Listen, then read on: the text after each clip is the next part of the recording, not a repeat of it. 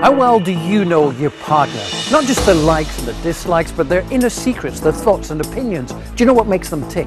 Well, match 12 answers in a row and you'll win $1 million. But be careful, get one wrong and you're out. This is $1 Million Match.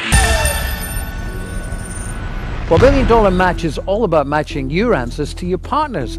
And the first couple to try and win that $1 million tonight is Lisa and her husband Urban. So welcome to the two of you. Well, it's just before 8 o'clock on Sunday evening. The new year is in full swing. And as you can see, this is incredible. Against the dramatic backdrop of the harbour, we have thousands of people lining the streets, which have been cordoned off. People have travelled from all over the world to take part here. There will be over 40 floats in the parade. Let's see the parade as it goes through.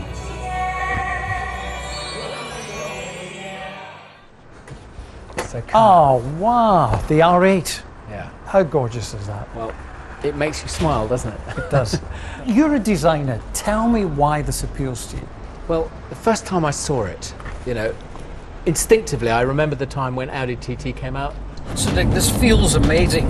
Talk me through how it feels to drive. Well, I mean, the first thing you need to understand is I'm not a supercar regular owner. Be honest, when you set your heart on buying this, was this because it looked good, or had you actually tried it out, sat in it, seen the ergonomics, the whole bit?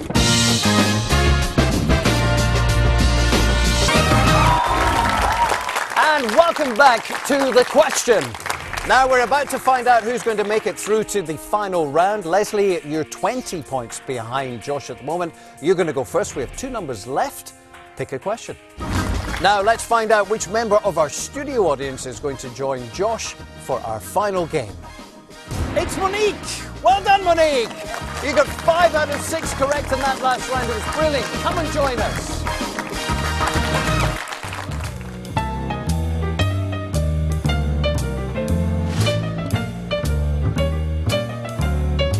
Generations of immigrants have been welcomed to New York, all full of ideas for a better life and with an entrepreneurial spirit.